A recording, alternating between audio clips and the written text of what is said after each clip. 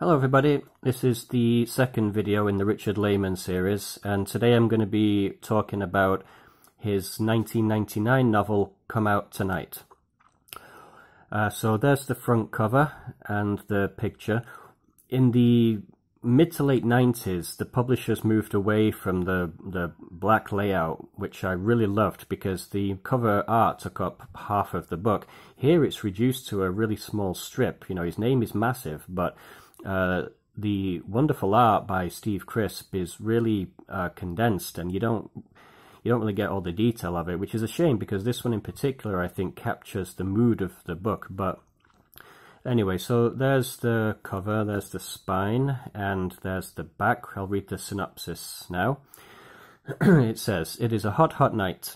Too hot to be making love unless your romance is young like Sherry and Dwayne's. It's their first time, and there's just one problem. They have no condoms. Of course, they could wait until tomorrow.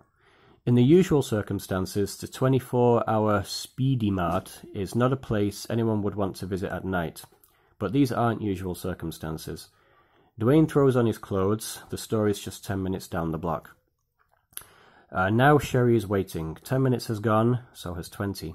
She's not worried. What's another few minutes? Then she hears the noise from down the street.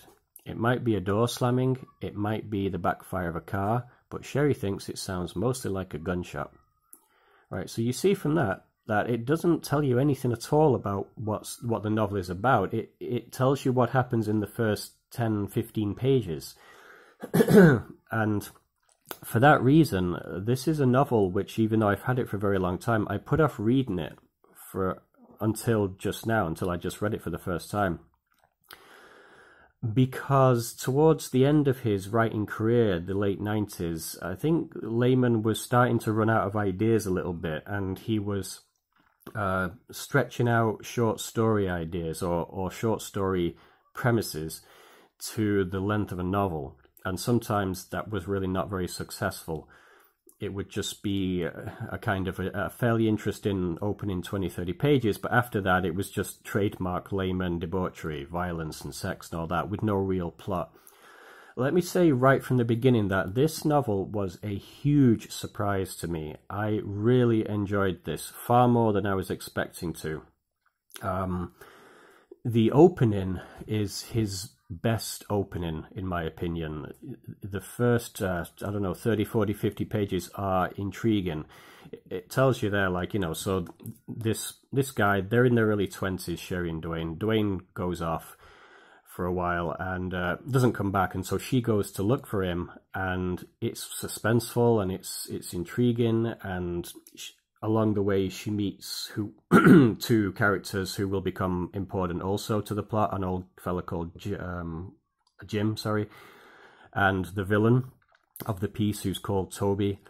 A fantastic opening, and also unusually for Richard Laymon, he really sets the atmosphere here, the oppressive heat of Los Angeles at night, the danger of the streets, you know, the excuse me, I'm a little bit sick today. He really does a very good job of capturing the mood of the Los Angeles streets at this time that he was writing, the violence of them, and again just the sweltering, muggy, sapping, debilitating heat that they feel, and which he kind of cleverly for him manages to tie into the lust that these two characters are feeling. There's a bit of imagery in there which he usually doesn't bother with. Yeah, wonderful opening, and it just kept getting wonderful. I mean, even beyond that premise. So yeah, anyway, so this Sherry woman, the novel is named Come Out Tonight because it's a song by Frankie Valli and the Four Seasons, Sherry Come Out Tonight. She ends up getting entangled with the villain of the piece. It's good how that happens, how they end up meeting and how their relationship develops. He does awful things to her midway through the book and dumps what he thinks is her dead body, leaves her for dead. That's the end of the first part, and then the second part of the novel involves Sherry being revived by these two teenage boys, the classic Richard Laymon teenage boys, horny as hell, jokers and clowns, but they're actually not that obnoxious compared to other examples of the Laymon teenager. And they start to form a trio who seek revenge on this Toby guy who's done this thing to her. And the second part of the book involves that. So the first part of the novel is the story of Sherry and Toby and he thinks, killing her. And the second part is the revenge upon Toby. It's so readable. I mean, I read this entire thing in one go, in one day. It's just, I started to read the first page and I couldn't stop until the end. It's a major surprise. Shortly after this, Laymon would write another book called Night in the Lonesome October, which a lot of fans say that's his surprise novel. That's the novel they didn't think he had in him to do.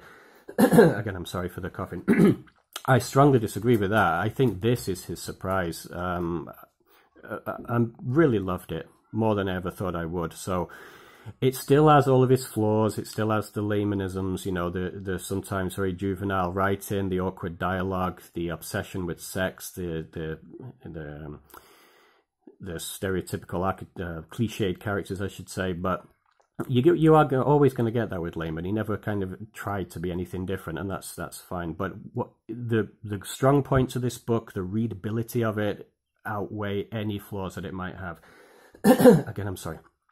I also think that he planned to continue these characters in another book, because the final epilogue, here it is, the first official gathering.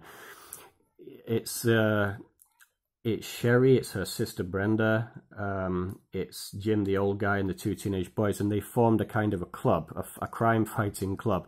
And I think that had he not died, he died a couple of years after this, he was planning to write another book about these characters. I wish he had, because I enjoyed all of these characters very much. I forgot to mention that Sherry has a younger sister, Brenda, who plays a very important part in the finale of this book, because Toby, the bad guy, ends up going after her, Sherry's sister, and that leads to a grand finale, which is far-fetched and ludicrous in some ways in terms of how the characters behave, but again, fun. I enjoyed it a lot.